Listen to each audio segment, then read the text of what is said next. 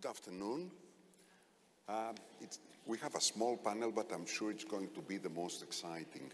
It's my great pleasure to introduce to you two of the biggest advocates of Greek food products and promoters in international markets, Ms. Natasha Linhart of Atlante SRL in Italy and Mr. Panagis Manuilidis of Odyssey Limited in the UK. Natasha, you want to go ahead with your presentation? Yes, okay, if it's ready. So, shall I move over here? You can go to the podium. I hope, yeah. Okay, so whatever you prefer. can I use this? We're going to have two short presentations and then we're going to have a discussion. Good morning to all. Lovely to see you here, and it's a fantastic honor for me to be here. And first of all, I wanted to thank our Greek partner, Kri Kri, for having chosen us and invited us to take part in this very important meeting today, in which we really want to honor Greek food in general. So, yes, can I go ahead here? Is there something? This one? Okay.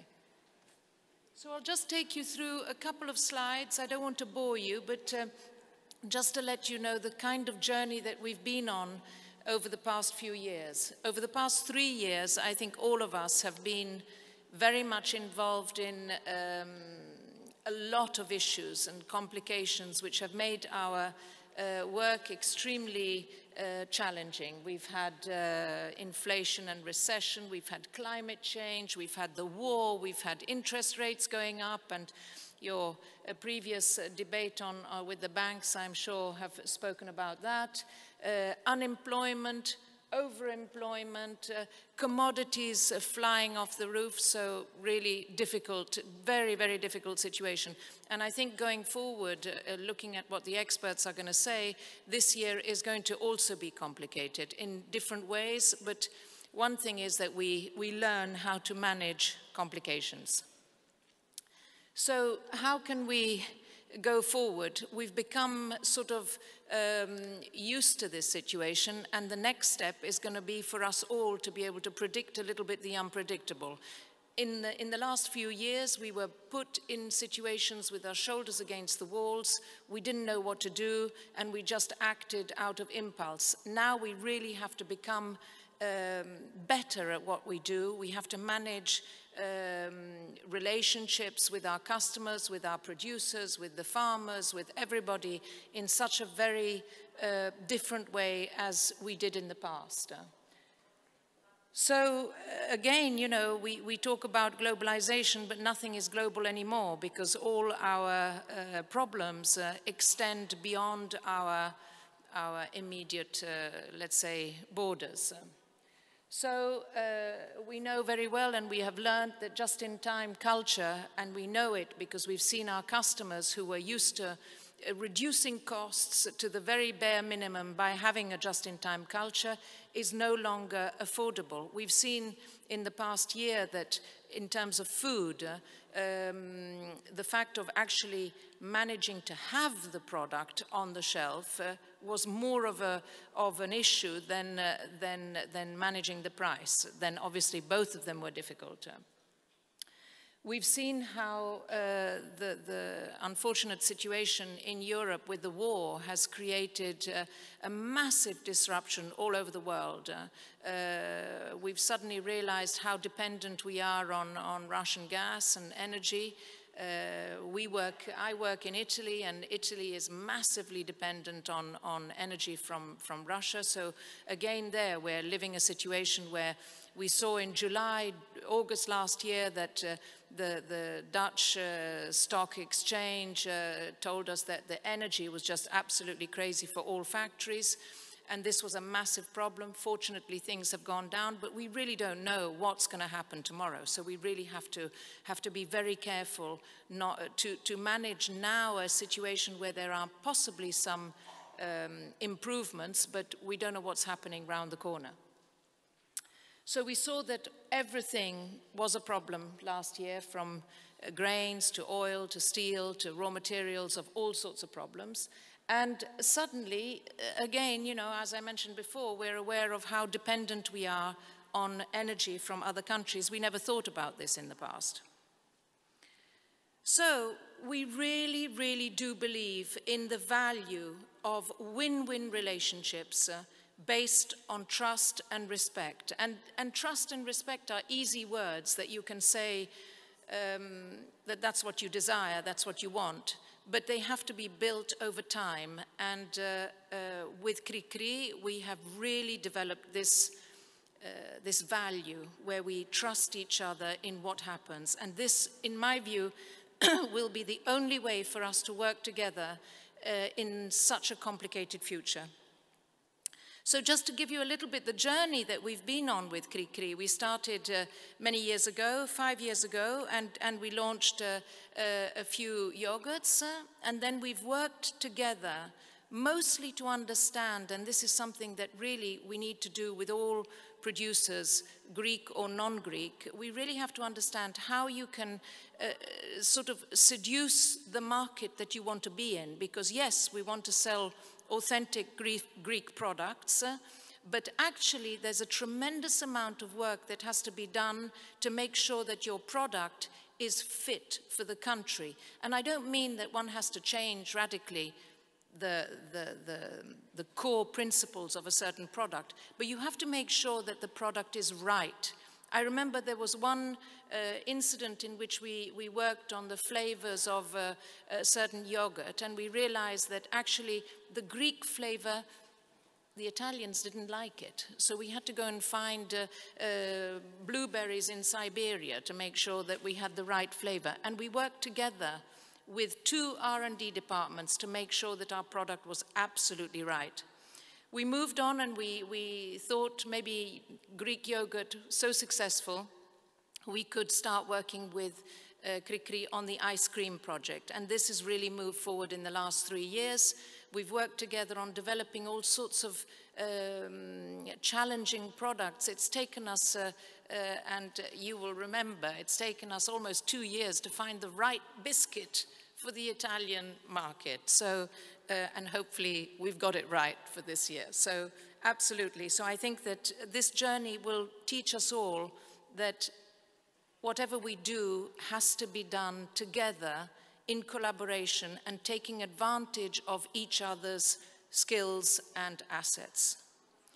So this is our boat, and I call it a boat because in the last, a yacht more like, it's a beautiful yacht, with an Italian flag and a Greek flag on it, in which we are mature and responsible, and we can navigate very difficult waters.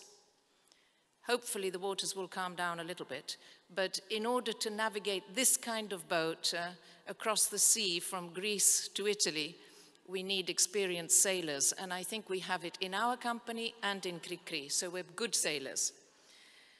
So Greece, I mean, Greece is, has always been an incredibly rich country in terms of history and in terms of wealth, and we all recognize that. I mean, the mythology of Greece is everywhere. We studied it, all of us studied the Odyssey and Ulysses and all the lovely adventures of the Greek myths. But all of this has brought us also a tremendous wealth in the gastronomical arena of Greece. So yes, we are experienced in yogurt, and we buy feta, a lot of feta from Greece, but I think there is much more from Greece that can come. Greece is a fantastic place, which is, on one side it's the lovely sea and the sun, there's the big mountains, then on the other side it's the barren lands to the east, so there's a lot to say for Greek cuisine, and I think that we at Atlante, we're totally passionate about food, so we really want to develop this representation of Greece in Italy on a much broader spectrum, and I'm sure that the Italians can easily fall in love with Greek food because it's very similar, actually. The basic tastes, our olive oil, our cheese, our the same kind of herbs, the same kind of flavors. Tomato is at the base of all our dishes, eggplant, pastry, cakes. So there's a lot in common. We're not talking about Chinese food. We're talking about Mediterranean wonderful food. So I'm sure that you know, we want to be recognized in Italy as really the best-in-class representatives of Greece with regards to food, and this will be our mission going forward. So thank you very much. And now I have the opportunity to ask you some questions. You both mentioned your journey with Greek food products, and I would like to hear what you feel most passionate about, or your challenges, and what are your biggest achievements, but basically what you feel passionate about. Natasha? Food. So food is definitely a passion, and it always has been. And also a passion I have is to really understand end-to-end supply chain, so really understand how food, how products are made, and understanding really how the raw ingredients combine with the talent and with the know-how of whoever makes them and puts them then on the table. So I would say that's the passion. With regards to challenges, and particularly with regards to Greece, I would say, apart from the relationship we have with Kri Kri, where we speak the same language, I mean, their language is Greek, but we can speak English. I would say that one of the biggest challenges we've had with smaller producers is communication. Greek is written in another way, it's spoken in another way, so to really understand the needs and the requirements is sometimes a challenge. Natasha, you mentioned about win-win relationships, and I'm sure it's not just with the suppliers, it's also with your clients. How do you bridge that? And what is the importance of trust and respect in all this? Well, I think it all starts from within the company. I mean, our vision is to be a place where our colleagues love to work. And so this is the first step, to have passion within the company. The passion within the company then is sort of by a process of osmosis, is sometimes reflected onto our business partners, whether they be customers or producers. I mean, we're all in the same boat. At the end of the day, we all have to try and make I mean, we're not Médecins Sans Frontières, you know, we are buying and selling products and trying to make a little profit in the middle. But if we can do this in a passionate way and in an honest way, and really expressing the values of integrity, of respect, of inclusion, all of this is what underpins our strategy of the company. So I would say that, to go to your question, this is how we do it. We start from within with values that I personally truly believe in, and that somehow the others too, because at the end we're human beings and we all like those kind of values. And so when you find that they're possible to work in an environment where these values are reflected, it's better. Natasha, thank you for sharing this insight. It's very valuable to all of us here. During the last few years, Natasha, as you mentioned, we experienced major crises. I don't want to name them, there were too many. How do you see the business environment developing? How these crises have affected demand and the focus of retailers and consumers? Well, I mean, am I using this correctly? Yes? We can hear you. Yeah, can you hear me with this? Shall I go with this? So if we look at, you know, what the experts say with regards to the future, I'm talking about, you know, McKinsey and Global Boston Consultants and all of these people. Basically, they present three scenarios. What they call the soft landing, very soft landing. So this year already everybody agrees our countries and our governments are all perfect and they do great financial fiscal rules. The war in Ukraine kind of tapers off or doesn't really get any worse, and inflation goes down and recession goes down, and each country starts going back to a GDP which is towards 2%, so fantastic. In that case, that's scenario one, but I think extremely improbable.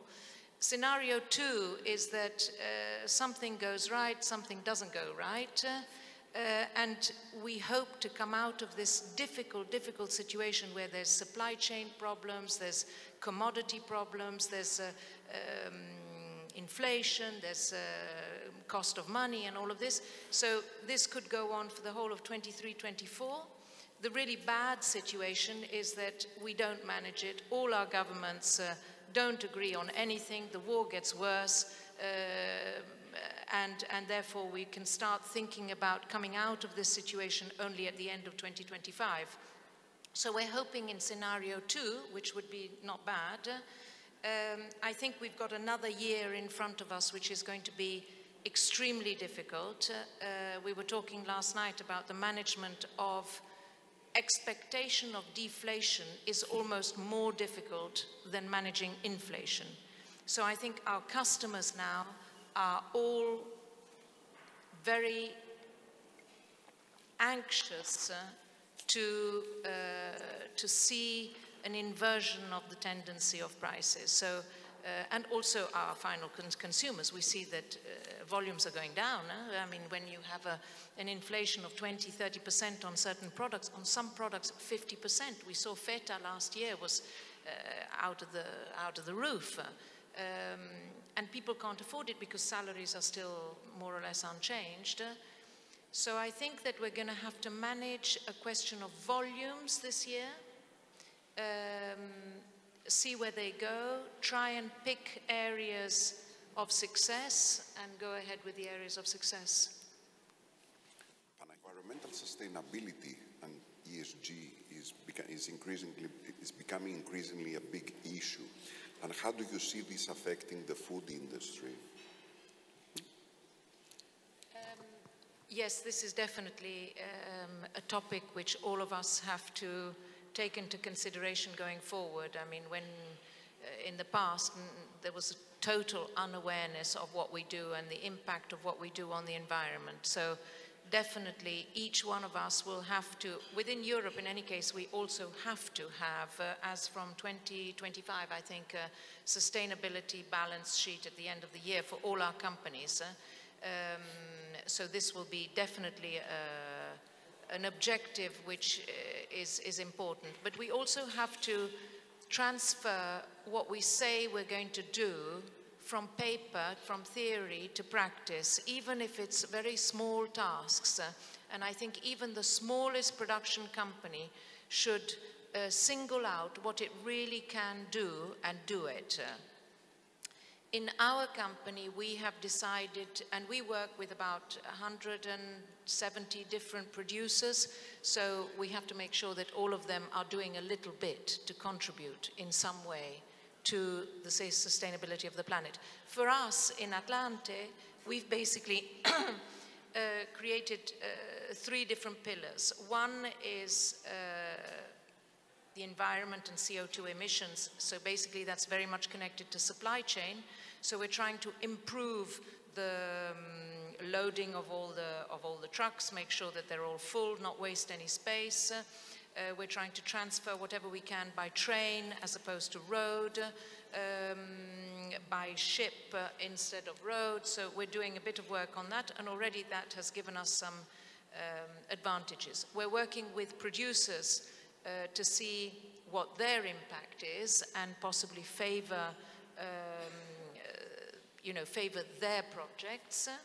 Then we're working on products. So on products meaning not only packaging, even though that's an important part of it, so reduction. We know that with Kri Kri in the last couple of years we've reduced the plastic in the pots, and it's, I can't remember the volume, but it's thousands of tons of plastic which we've saved just by reducing the thickness of the pot.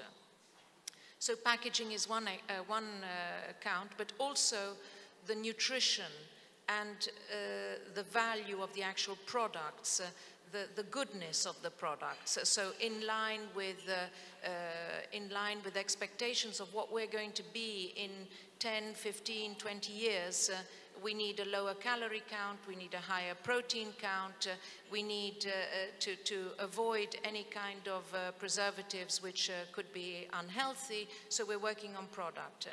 The third pillar is people.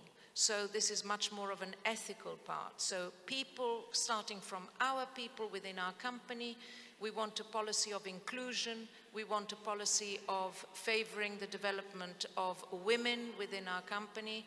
We want to make sure that there is a plan, a specific plan for women who come back from maternity leave and are welcomed back into the company as real members of the team, and not just as second-class citizens who, poor ladies, they've just had a baby, so they're not worth the position. So the position of women is extremely important, open to all kinds of nationalities. In our company, we have 16 different nationalities. We have all the religions under the sun, including none. So very inclusive and open society. We work very much with making sure that some of our producers, especially in very rural areas, respect the labor laws of the country. So people is a very important part in all senses. We work with companies in faraway countries like in Southeast Asia and Asia itself, and where the rules are different, but we try to make a difference there too for the local people and the local population. So sustainability, I think, is something that everybody must take very seriously, but must do and not just say they're going to do. Thank you, Natasha. Yeah, I think one point to add to this is that actually, yes, one of the dilemmas we have is that we still have our final customers who struggle to make ends meet and have a limited amount of money to do their shopping. And so for them, sustainability is too expensive. And that's the majority of the population, let alone outside of Europe. I mean, we know that in Europe we have more or less 8% of the family income which is spent on food, 8 to 10%, more or less. If we go to places like Ethiopia, it's 95%. So sustainability, we're talking about it in Europe, and already for us, rich Europeans, it's already an expensive topic. So yes, you were saying before, you know, the retailers, they're looking at price, but they still want it to be sustainable. So, yes. So it's a difficult conversation. It's a very difficult conversation. And one last quick question. What is your advice to Greek food companies in order to succeed in global markets? Short answer, Natasha. Well, I think that Greek producers are blessed with the fact that you have basically good ingredients and delicious products. So that should be the basis for success. So maintain delicious ingredients and wonderful final products. My advice would be to, one, learn English well. Two, as my colleague here was saying, make sure that your companies have the right, not only the right certification, because the certification is important as a piece of paper, but actually that the processes are in line with what is expected from the retailers in other countries. You're a country which has, what, 8 million people? Something like that, no? 7, 8 million people? 10, 11. Yeah, 10 million. You can feed the world, actually, with your delicious products. So you go to countries like Italy, which has close to 70 million people, so 10 times as much. You go to the UK, the same, Germany, the same, France, Spain, all these countries which are close by, which are now open, even traditional countries like Italy, start thinking about eating something different to pasta and to their delicious products, but because the Italians have delicious products too. But they're starting to be curious. They come to Greece on holiday, they love it, they go back home and they say, let's do the moussaka, or let's do the whatever the dishes are. So I think it's important if you can really create within your companies a food safety environment which can make the retailers feel comfortable with the safety of your products. So that, I would say, is very important. Natasha, Panagi, thank you very much for a wonderful and very, very insightful conversation. I'm sure our audience and the people following us on streaming are really excited about it.